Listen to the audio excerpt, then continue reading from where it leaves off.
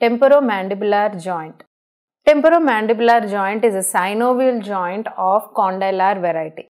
So here you are seeing the lateral view of the skull showing temporomandibular joint.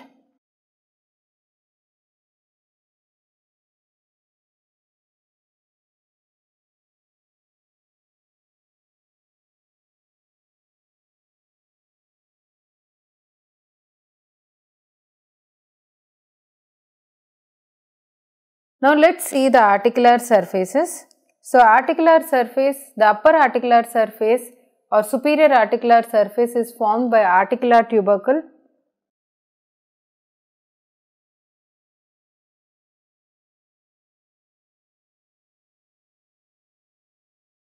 mandibular fossa,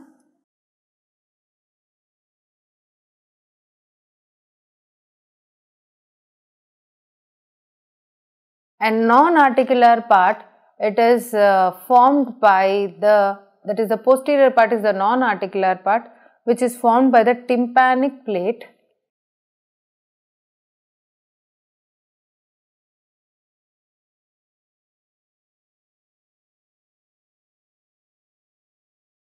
and the articular surfaces are covered by a fibrocartilaginous layer, and the joint cavity is divided into upper and lower compartments by an intra-articular disc. So this blue colored disc is an intra-articular disc.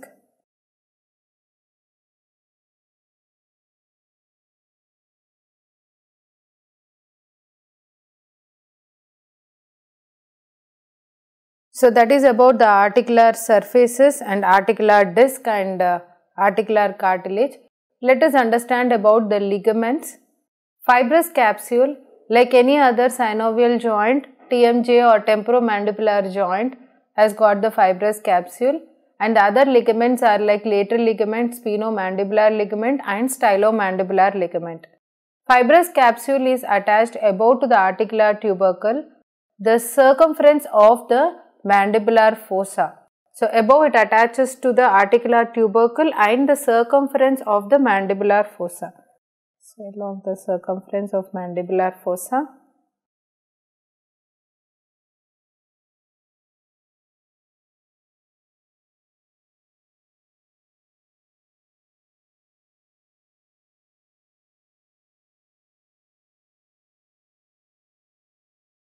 And in front and mandibular fossa in front, and squamotympanic fissure, posteriorly it attaches above to the squamotympanic fissure and below to the neck of the mandible.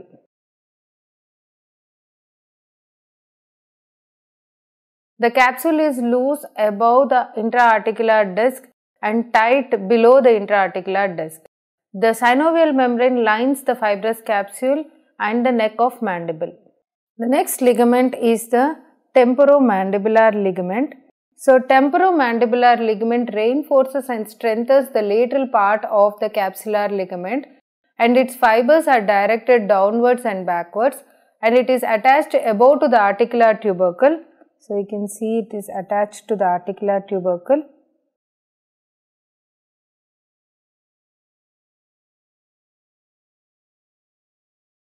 This is the lateral ligament.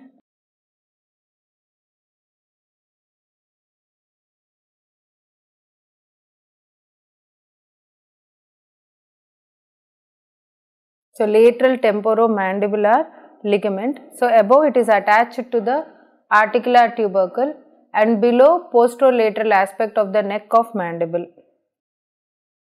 So you can see it is attached to the posterolateral aspect of neck of mandible. Spinomandibular ligament. Spinomandibular ligament is an accessory ligament that lies on the deep plane of fibrous capsule. So what we are seeing here is the medial surface of the mandible, not the lateral surface. So medial surface of the ramus of the mandible, this opening is the mandibular canal or mandibular opening.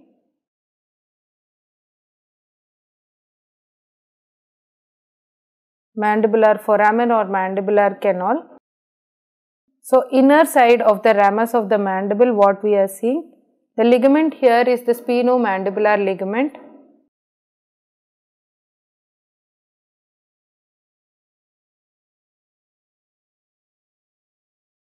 Spinomandibular ligament, as I said, it's an accessory ligament which lies deep away from the fibrous capsule. It is attached superiorly to the spine of sphenoid and inferiorly to the lingula of mandibular foramen. So, superiorly is attached to the spine of sphenoid. So, here is the sphenoid bone. This is sphenoidal air sinus.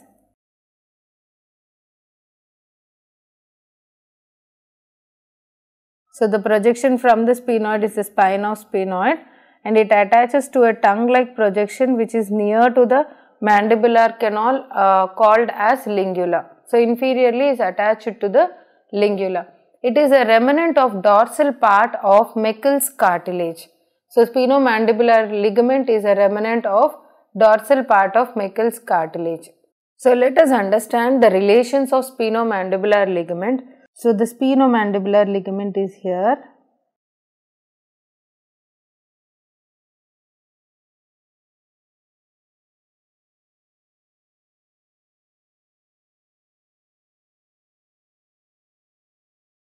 So, spinomandibular ligament, laterally it is related to lateral pterygoid muscle.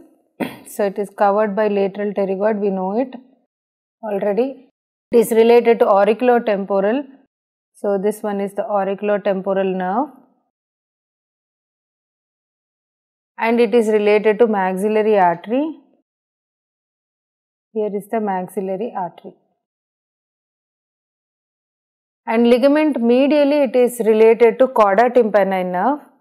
Medially it is related to cauda tympani. Near the lower end of the spinomandibular ligament, before its attachment to the lingula, it is pierced by mylohyoid nerves and vessels. So, we can appreciate that in this. Stylomandibular ligament, it is also an accessory ligament of temporomandibular joint. It represents a thickened part of deep cervical fascia which separates the parotid and the submandibular salivary glands. So, here is the stylomandibular ligament, where it attaches above to the styloid process and below to the angle of mandible.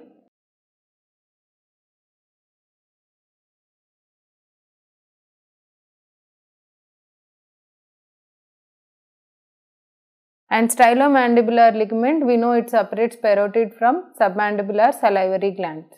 Articular disc is also considered as a part of ligaments.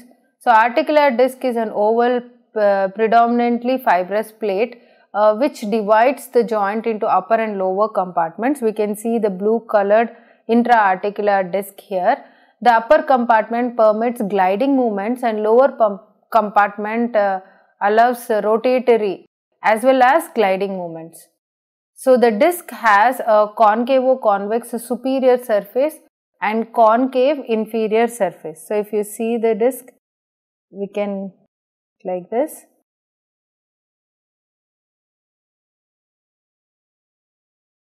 So, it has got concavo-convex superior surface. This is the concavo-convex superior surface and concave inferior surface. So, the disc is composed of anterior extension, anterior thick band and anterior region containing venous plexus. It contains anterior extension, then anterior thick band,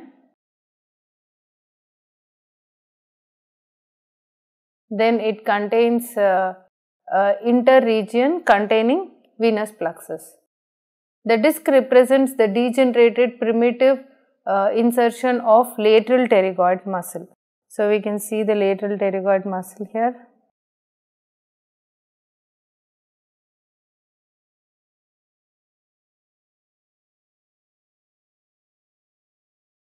So, it is morphologically a remnant of lateral pterygoid muscle and the disc prevents the friction between the articular surfaces and it acts as a cushion and helps as a shock absorber, and it stabilizes the condyle by filling up the space between the articulating surfaces. The proprioceptive fibers present in the disc help to regulate movements of the joint. The disc helps in distribution of weight across temporomandibular joint by increasing the area of contact. Now, let us understand the relations of temporomandibular joint. So laterally it is covered by the skin. So here the skin is and fascia are removed and even the parotid gland is removed. So laterally it is covered by the skin, fascia, parotid gland, temporal branches of facial nerve. Medially it is related to tympanic plate, separates the joint from the internal carotid artery, and the spine of sphenoid with upper end of spinomandibular ligament attached to it. Auriculotemporal nerve, cauda tympani nerves are related medially, and also the middle meningeal artery is related medially. So here is the medial view of TMJ, temporomandibular joint. So we know this is spinomandibular ligament, and we know its maxillary artery is on medial side. Auriculotemporal nerve, which is a branch of mandibular nerve, is also on the medial side.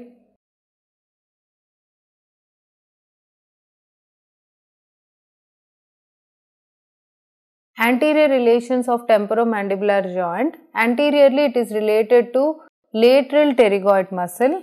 So here is the lateral pterygoid.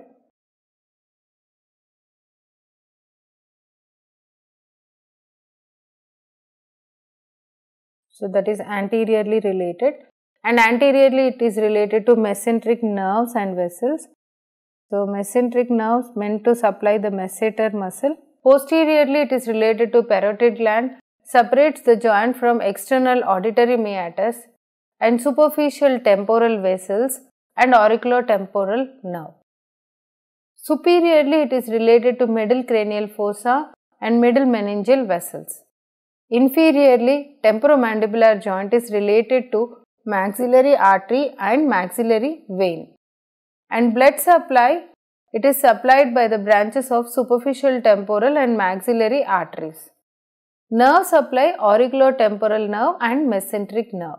So movements of temporomandibular joint: depression means opening of mouth, elevation, closing the mouth, protrusion. So here in this image we can see protraction or protrusion. So this is protrusion. And the second image is retrusion or retraction of chain, and lateral side to side movements during chewing or grinding. So these are the movements of temporomandibular joint. So this completes TMJ anatomy or temporomandibular joint anatomy. Thank you.